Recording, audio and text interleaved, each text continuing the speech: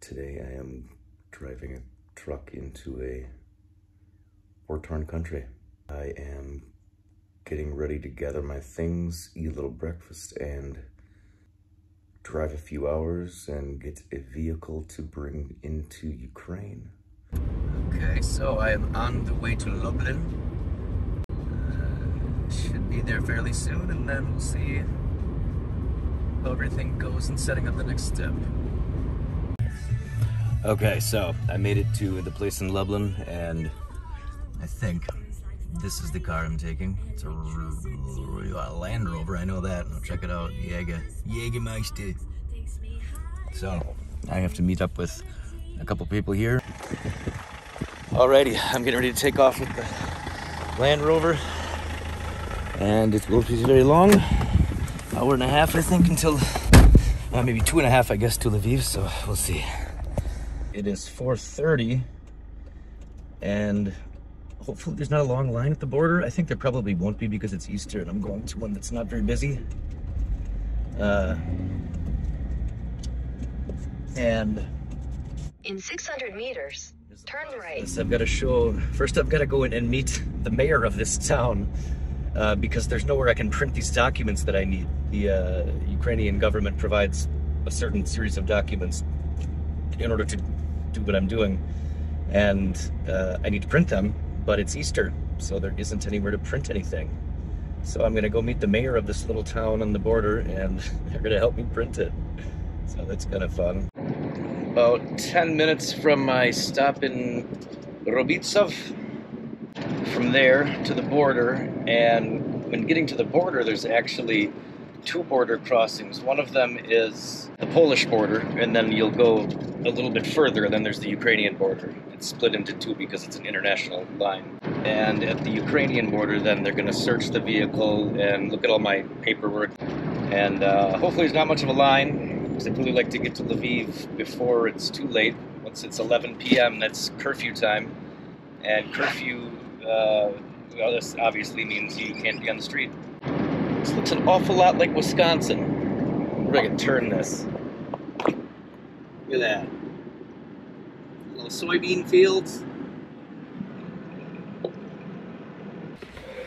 Okay, so I'm leaving the city hall with my docs and hopping back into the car.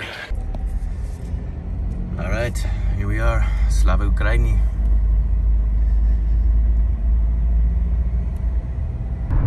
Looks like I've got about an hour and 40 minutes. I will make it before the 11 o'clock curfew, so that is very good. If it were after the curfew, I would have had to take it to a totally different place, and it would have been a little intense with multiple military checkpoints and stuff.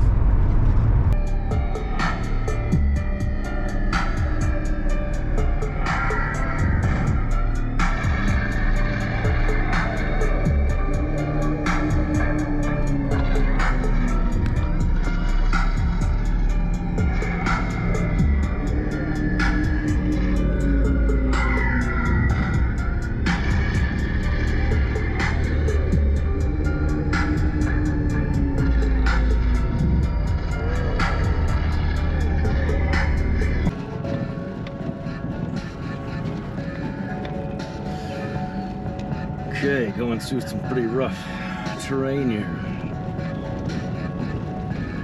I cannot get around these trucks. There's a lot of the barriers made out of steel beams in the jack shape. Good, not really sure what's going on here. Looks like there was an accident. If you look in the left lane, that shadow in the road in front of the lights is a dead body, and I never really figured it out, but I think it might have been a motorcyclist or a pedestrian. Holy shit, there was a fucking person on the road.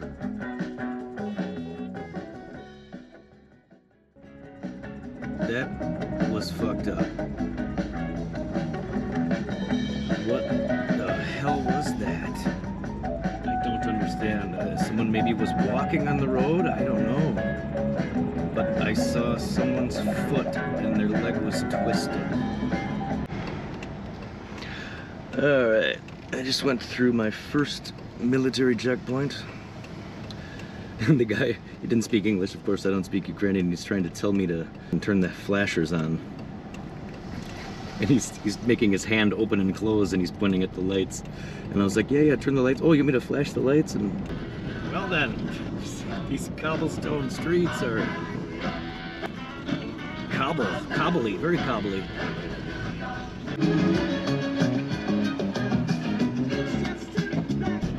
Well, it looks like Lviv's happening. There's people out and about everywhere.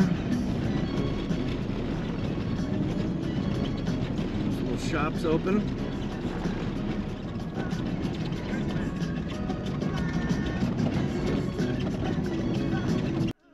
There's not much time left before I get to my destination, and I'm really hoping to have a nice place to sleep and something to eat because I am properly hungry and thirsty and very tired. It's been a long couple drives. I don't know where I can park, and my phone doesn't work, so I can't call the dude I need to talk to. So, let's figure it out. Alright. So I'm here in Lviv at the address. And, well, of course I don't have the service on my phone because I had a Polish SIM card. So I can't call the guy that I'm supposed to bring this vehicle to. And the place I'm at is a big apartment building in the back, and I think that's probably where I gotta go. Now I'm just hanging out listening to, you know, some what sounds like pretty legit Ukrainian hip-hop.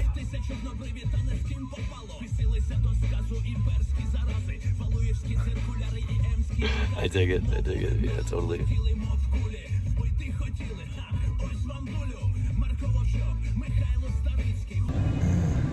It's like 5:30 a.m. and I'm sleeping in the Range Rover. Got my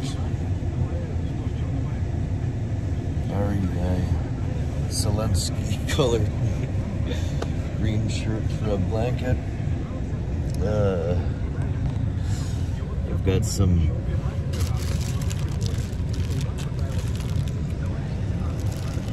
first aid kits. There's a whole bunch in the whole car.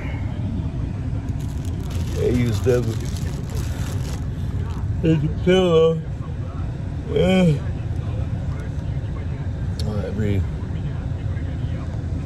Every hour or so I've been waking up and turning on the car to turn the heat on. I hope tomorrow I will find the guy I'm supposed to meet and deliver the truck to. He is somewhere in the city. I thought he was going to be at this place and that I would show up and he would be there, or that my contact who's back in Poland would see on there's a GPS, there's an app we're using where it shows everybody on the team on a GPS, so he can see that I'm here because the GPS works even though there's not a cellular signal for data or anything. And I guess I thought that he might call this guy and say, hey, he's there, and the guy would come and see me parked outside of the address I was given to go to. And yeah, and there was no one. So yeah, this is what I'm doing. Now I'm tired and I want to go to sleep, so I'm going. Bye.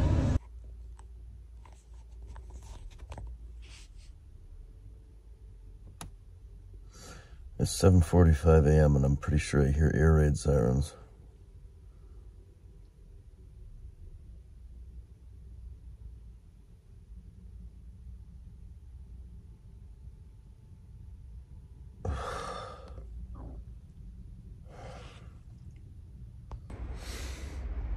Alright, so I just got up. I'm still a little disoriented. Alright, so I'm at this place, wherever this place is. And I've got to go find a person, wherever this person is.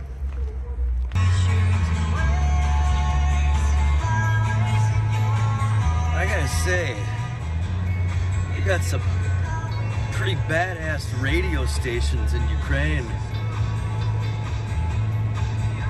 I was kind of jamming last night when I was just sitting here not knowing what the hell to do. And, I mean,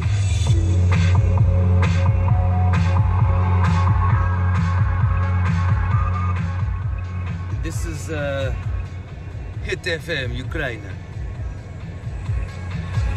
It's good shit.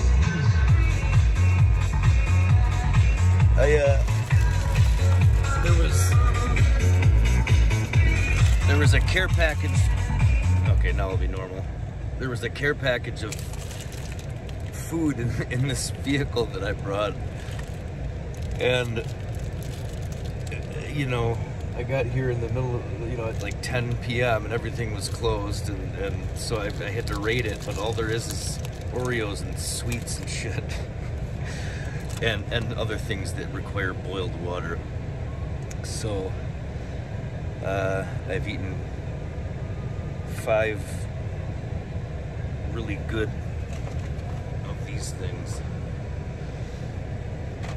and Oreos filled with raspberry foam or whatever the hell it is, and they were okay, but I prefer the original. I really would love some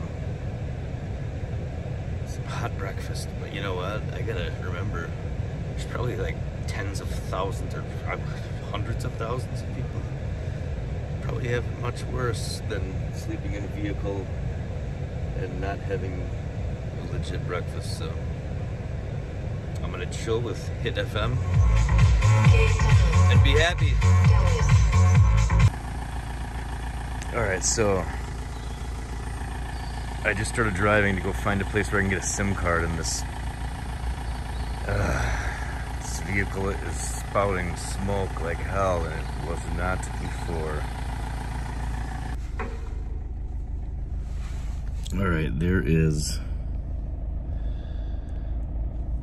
Where the fuck's the window? A bunch of black smoke in the sky.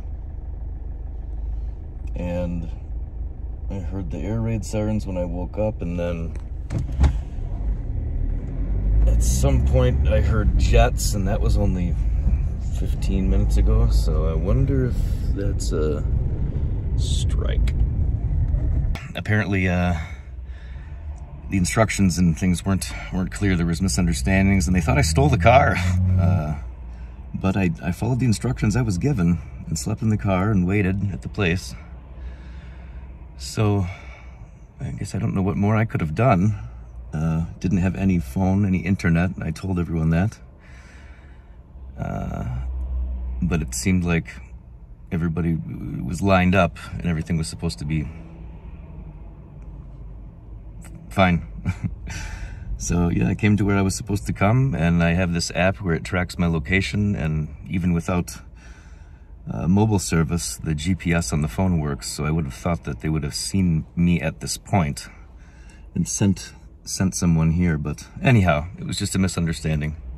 So hopefully next time it's easier, and we can just get this taken care of, and I can go back and take care of the next mission. Alright, so I'm over by the bus station, train station. Apparently there was a couple of missile strikes at one of them, so we had to park farther away, and now it's going off again.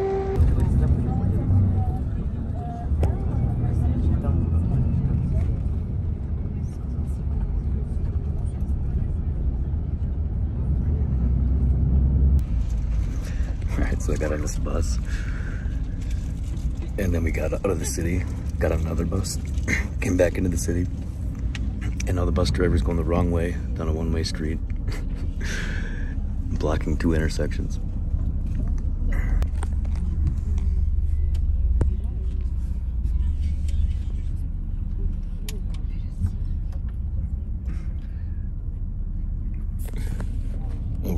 like diagonal in the middle of the intersection. It's kind of hilarious. At the Ukraine border of Poland. About to get back on the bus because, well, it was hotter than hell and humid in there because it's a double-decker, cranked full of people, no windows. But it's cold and snowing-ish out here. Whew. I want to go to sleep. I haven't slept barely at all for 2 days. I'm having these delicious Ukrainian cookies with my friend. He shared with me. What's your name again? What's your name? I'm Jesse. No, my name is Ivan. Ivan. Ah, Ivan. Ivan, Me and yeah. Ivan here having some good cookies. Very good. Yeah. Been on the bus for 6 hours. It's an hour and a half ride.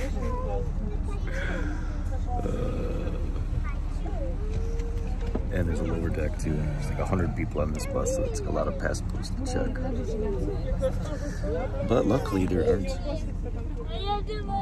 any cars in front of us. Alrighty, just went to the bathroom, and much to my surprise, the bus moved ahead 20 feet. Alright, so I guess technically that's, well, right in between Ukraine and Poland, so bye-bye, Ukraine. And hello, Polska. Oh shit, I suppose now they're probably gonna leave without me. It's the bus. It's going backwards now. This way, that way. Okay, we're moving.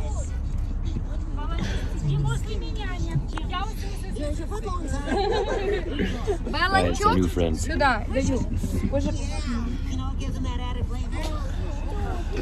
After 7 hours, I got it back. It is Monday, the 18th, I think. It's been a rough couple days. I don't know, 15 hours of driving or something. Slept in the back seat of a car and woke up to an air raid and some missiles. So that was the first. Unfortunately, I was over, I don't know, over like maybe a mile away or something. So, and in an area that wasn't, there was nothing there to target.